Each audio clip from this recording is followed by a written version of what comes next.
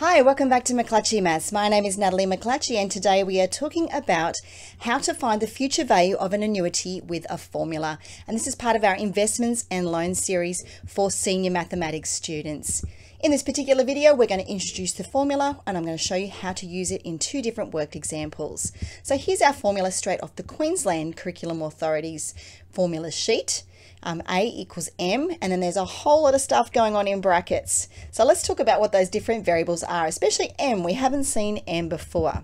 So firstly, A is the future value of our annuity, typically known as the amount at the end. M is our regular payments that are made into the annuity. I, as usual, is our interest rate as a decimal per payment period. So we need to convert an annual interest rate into a compounding rate per period. And N is the number of payments that are periodically made into the investment. Same as we normally use with N, it's the number of compounding periods altogether. So let's have a look at our first worked example in a moment. One thing to remember though is that when we've done previous examples where we've worked out manually after each period of time what the value of the annuity is, in this particular case we don't have to reduce the number of payments by 1. This formula is treating it as that, so we don't have to do that ourselves. So N is just the exact number of compounding periods for the whole life of the annuity. Let's get into that first worked example. Find the value of an annuity after 20 years, where $8,000 is deposited every quarter with a compounding rate of 2.4% per annum. Now, before I go any further, we have talked about 2 or 3 different types of annuities. One of those types of annuity is where we're putting money into an account on a regular basis with the aim of saving towards something for the future. So we're depositing money in. So look for that keyword deposit. This formula that I've just introduced to you, the future value of an annuity formula, is specifically for that kind of annuity. We've got other kinds of annuities. We've got perpetuities, which we'll cover in a future video.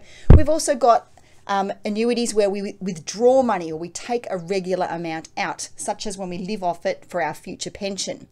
We don't use this formula for those kinds of investments. It's only ones where we're putting money in. And the way we can remember how to do that is just by looking at the formula. Let's write that formula down, which is always our first step. If you'll notice, N has a positive power.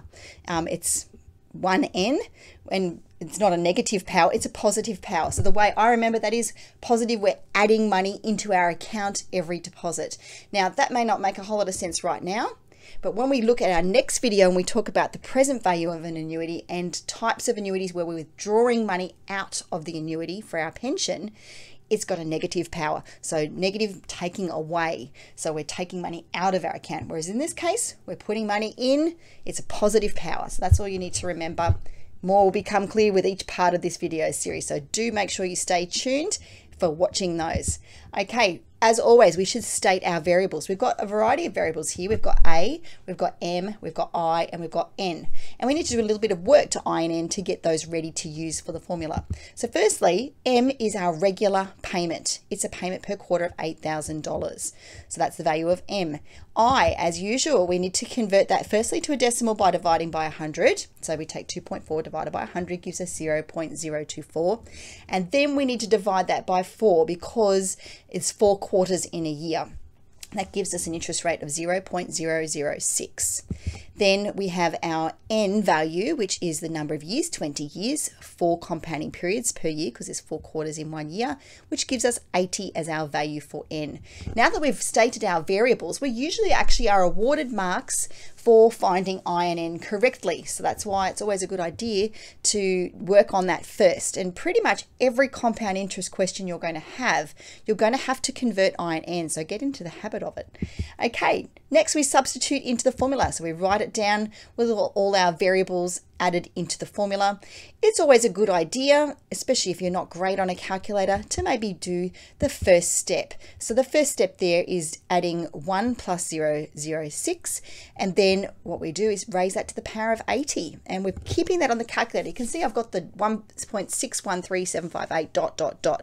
The ... implies that there's a whole lot more decimal places. I'm holding that number on my calculator. I'm not zeroing it out. I'm leaving it exactly as it is. take away 1 from that, and then divide that answer by 0.006, and you're going to get 102.293. Once again, those dots imply that I've left that number sitting on my calculator ready to go.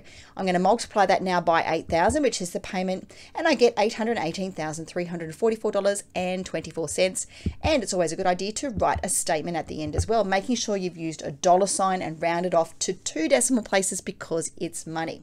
Now you might be thinking, that is a lot of money. Have I done it correctly? Well, think about this logically.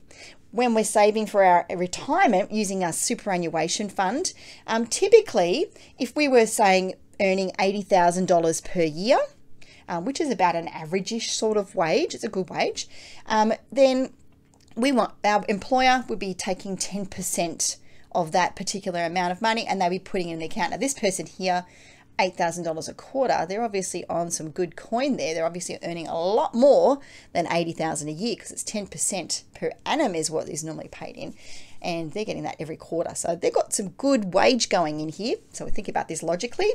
2.4% per annum is not a great interest rate for an investment for the future, but it's probably what you would earn in the bank at the moment in 2022, although that could go up as it has been doing quite a lot. And 20 years is a long time to save money as well. So $818,000 is a logical amount of money to have in this kind of investment after this period of time. Also thinking about you're saving for retirement, you need probably more than $1 million to retire on. So it's about the right amount of money. So whenever you do these kind of annuities questions, long period of time, power of compounding interest, you are expecting a big amount of money. If you get something very small, you know you've probably done something wrong. Let's look at our second example. This time we're finding the payment required for the annuity to be worth $1 million after 40 years with monthly compounding at 6% per annum. This is quite a valid question. You might be wondering, how much do you have to save a month starting when you're 20 years old, working towards retiring at the age of 60?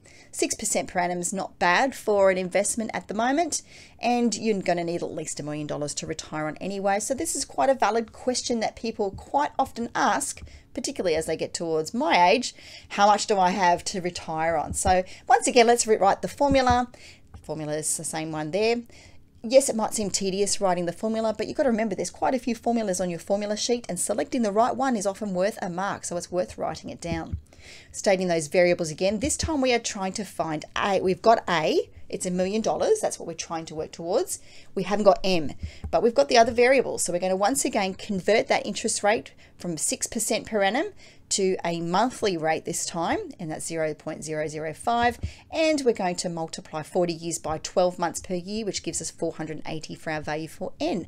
Let's substitute that into our formula now, and we're going to work through that very carefully. Now you'll notice here the subject of the formula, where A is now $1 million, and M is still sitting in there as a variable that we're working with. Okay, we're going to work out what's in the brackets first and get that a bit simplified before we start chucking everything into the calculator. So I would actually do 1.005 and then raise that to the power of 480, and I'd press the equals button. Then I'd do a take away 1, press the equals button, and then I'd divide by 0.005 and press the equals button. That's going to give me $1,991.49 with lots of decimal points.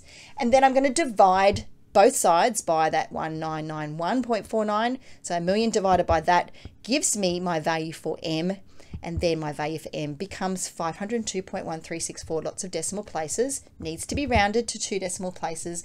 Good to write a statement and make sure we give that to $502.14. So correctly rounded with that dollar sign as well. Now, you'll notice that in this formula, there's also a value for N and a value for I. We've worked out a question for a worked example, finding A and finding M. Now, because you'll notice that I is on the numerator and the denominator, you will not be asked to find the interest rate. That is far more complex than general mathematics or maths applications requires. If you are in Queensland in Australia, your calculator will not find that for you, so you will not be asked to find I.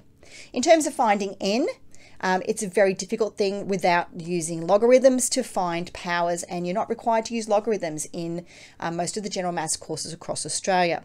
So if you need to find how long it would take to get to $1 million, if you've got your payment, you've got the $1 million is what you're trying to work towards and you've got an interest rate, then you're best to use the iterative function on your calculator and use your recurrence relation. So anytime you've got to find something to do with n, you're going to be looking at our previous video on the recurrence relation and how to do that on the calculator by pressing the equals button many times. So this is not the formula to find I or n, it's really only the formula to find A and M. Well, I hope you found this helpful today. Coming up in our next couple of videos, we're going to look at the present value formula for an annuity. That's the one you want to look at to find how to work out values of annuities and deposit amounts when you're withdrawing an amount from your annuity like a pension. We're also going to look at perpetuities coming up as well, and also look at reducing balance loans and how we can relate that to the annuity formulas. If you found this video helpful, why not tell someone, tell us, and I think it'd be a great idea if you'd like and subscribe and hit that notifications bell so that you know when our next video on present values for an annuities is coming out, because that's one you don't want to miss. Well, I'd just like to say a big shout out to our regular fans and new subscribers. Thank you so much for joining us here at the channel. And if you do have any questions, you can contact me on mcclatchymaths@yahoo.com. Also on Facebook Messenger and Instagram, we are there as well. Do look for us there and see news and information coming out there. Well, thank you very much for watching today. I really appreciate your support. I'm Natalie McClatchy and you've been watching McClatchy Maths. Have a wonderful day.